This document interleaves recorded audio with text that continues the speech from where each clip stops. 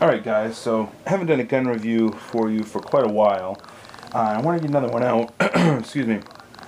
I just got one in the other day that I thought would be kind of interesting to do an unboxing on. It's obviously a Smith and Wesson, as you can see by the box, and also my favorite caliber. So let me go ahead and open it for you.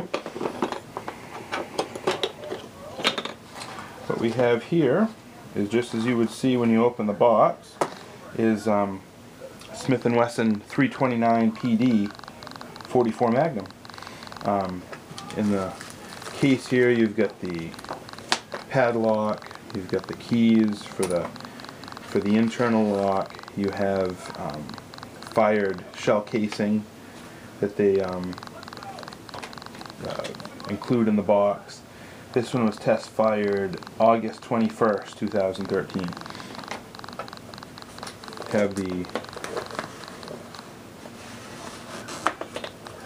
Have the instruction manual here. It's just generic for all the revolvers.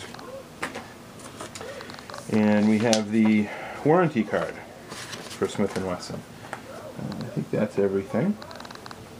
Included in the case also, this particular gun comes with two different style stocks for the revolver. It comes first, I believe these are made by Aaron's, wood finger grip stocks. I have these on a couple of other guns of mine. They're nice looking. I think they're rather comfortable myself. And this is the rubber grip. And if you'll notice, it's a slightly different style than the one that Smith and Wesson used to use up until the last year or two. The one that they used to use was a Hogue grip with much more exaggerated finger grooves, and this one looks more like one of the older style Pachmeyer grips that's more understated in the finger grip side. One thing I do like about this grip over the old ones is that the back strap isn't closed on these. I don't feel very much padding, but the back strap of the gun is exposed on the rubber grip itself. So that's kind of a nice option. So it comes with both. First you've got the wax paper, the gun comes in, and then you have the gun itself. The most interesting thing about this gun, I suppose you could say, is the material that it's made out of. You'll see that it has Airlight PD written on the side, and this kind of crazy looking chemistry-like symbol. And that's because the gun itself, the frame, and I believe the cylinder, is made out of titanium. It's not pure titanium, but it's an alloy of titanium. I'm not sure if they use aluminum or what mixed with it, but and that also that leads to a very lightweight handgun.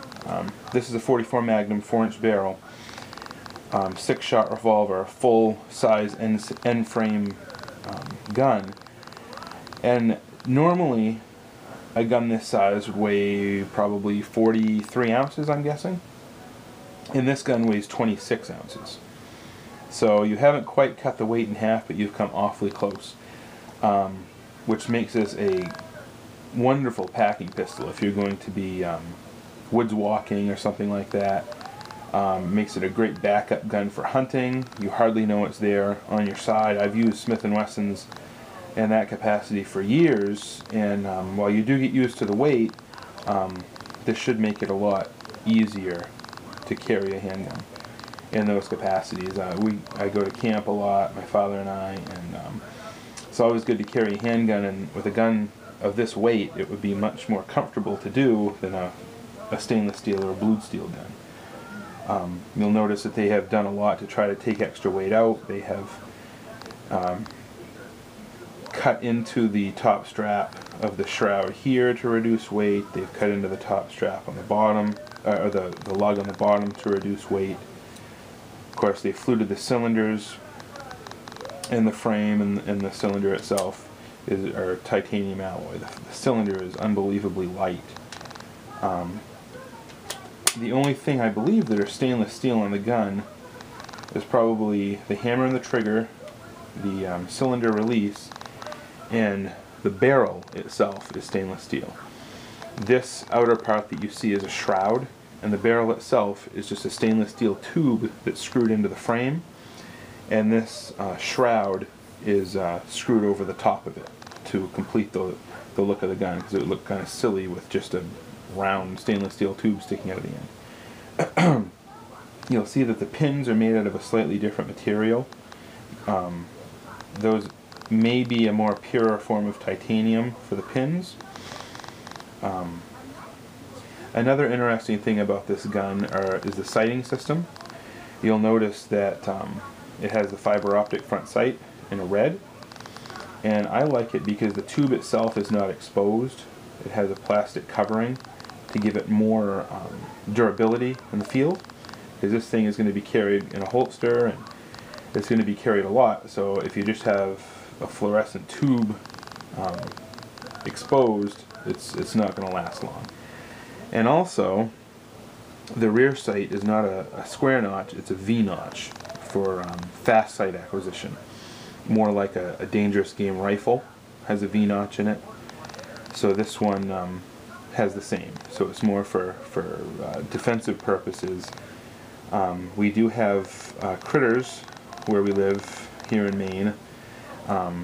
We've seen bear up by our camp. There are coyotes, porcupine, and there are wolves that we have seen up there. Regardless of what the Maine State Fish and Wildlife people say, they are there. Another interesting thing about this is apparently under heavy firing there is accelerated top strap erosion. You get flame cutting. I'm not sure if it'll show up well, but they have included a stainless steel shield where the barrel cylinder gap is to slow down the top strap flame cutting.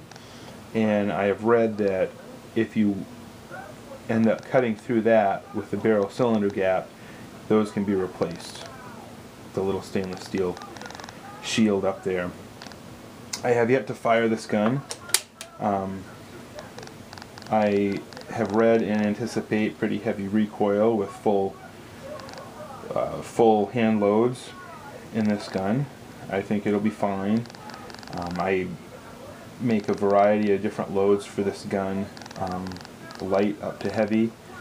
I think a good everyday load might be a 240 grain semi-wad cutter at around 1,000 feet per second, which probably won't beat you up too bad.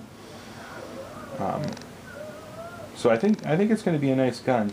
One thing I've also read is on this gun, because of the cylinder and the finish on the cylinder, it's not good to go nuts and try to get rid of the powder burns on top of the cylinder, because you'll wear through the top coat. So it's one of those things that you just live with those powder burns. These are from the factory test fire. So I'm not going to go nuts trying to get that off. It's a working gun. So anyway, I thought you would be interested in taking a look at the new handgun. It's the Smith and Wesson PD 329 PD 44 Magnum. Should be a very nice walking around gun. Alright, I'll try to get a few more videos out in the near future here. It's been a few months since I've had a chance to do anything, but hopefully I'll have more time for you. Alright, thanks for watching.